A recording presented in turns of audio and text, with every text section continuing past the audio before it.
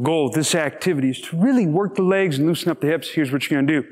You're going to get a barbell set up on the ground, and you want it to be at a diagonal to your legs. So, for example, if I am doing my right leg like this, I'm going to step over the top of the bar like I'm Stallone. Hey, how you doing? And then I'm going to go down into a split stance, making sure my knee is centered over my foot.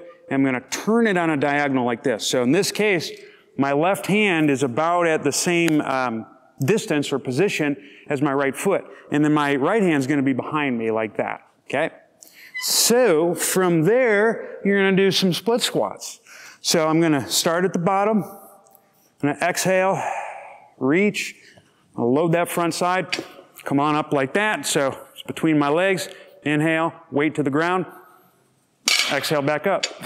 Going to feel a lot of front leg working. Just like that. And that's how it's done.